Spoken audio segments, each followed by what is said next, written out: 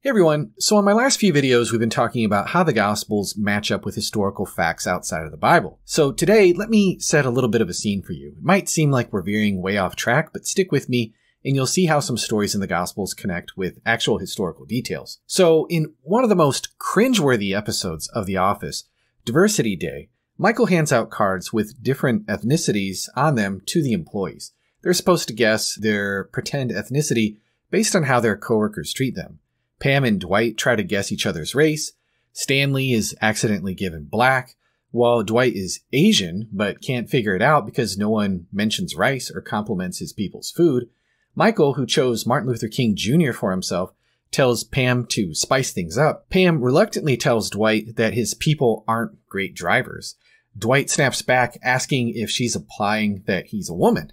Kevin, who's got Italian, tries to help Angela guess that he's Jamaican by using words like "mon" and chatting about beaches. Things get awkward when he asks if they want to get high.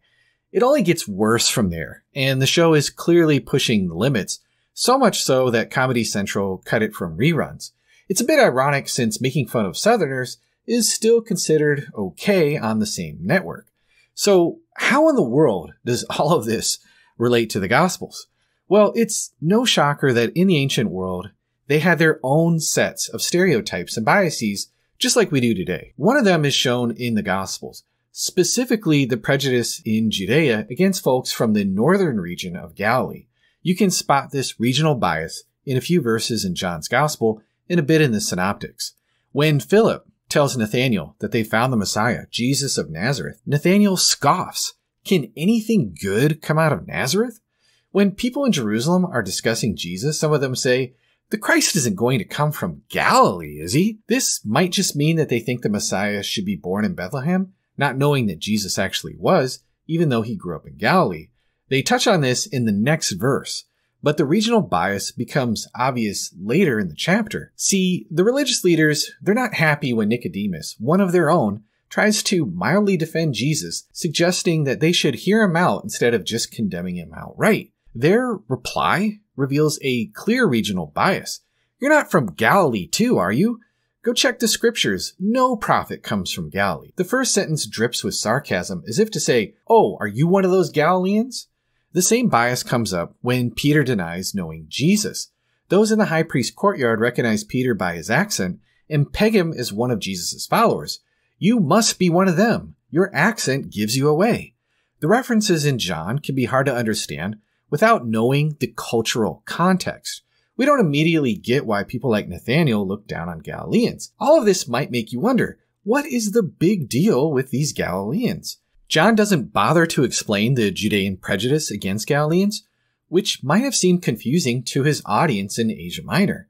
However, we can back up the bias against Galileans with evidence from Talmudic sources. One passage in the Talmud pokes fun at the Galilean dialect, sharing likely exaggerated stories about foolish Galileans who can't express themselves clearly because of their funny accent.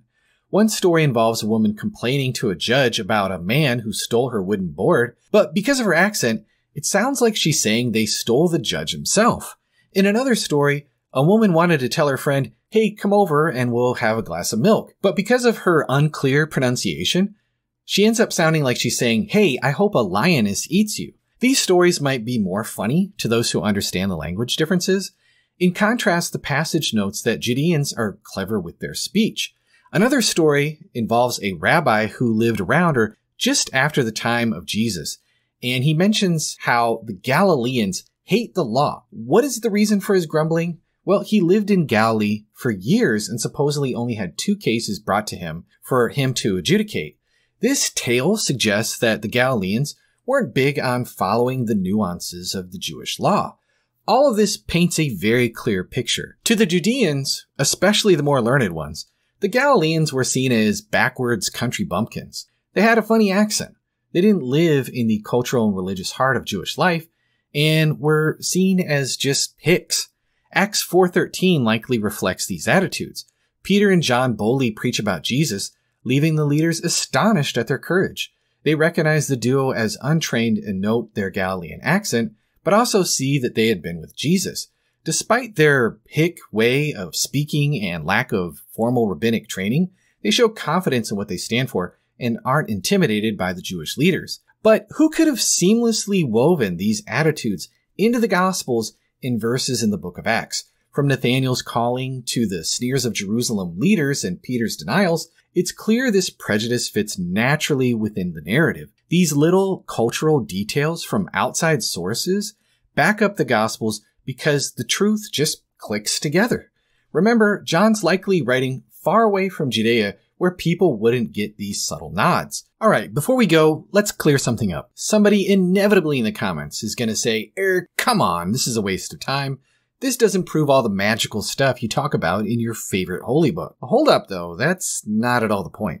First of all, the case is cumulative, so be sure to go back and watch the entire playlist. Secondly, you're missing some serious nuance here. These videos give us a peek into what kind of writers these authors were. Cautious, honest, and close up to the facts. I'm not at all just jumping to conclusions here. Just because they nail some mundane details all by itself doesn't mean that all the miracles happened. But here's what I am saying. The Gospels are likely grounded in witness accounts, so we should ask ourselves what those witnesses claimed, and if they were honestly mistaken or trying to pull a fast one. From the details we get, I don't see them as likely mistaken. And considering the risky context in which they share these details, it doesn't seem like they were just making stuff up either.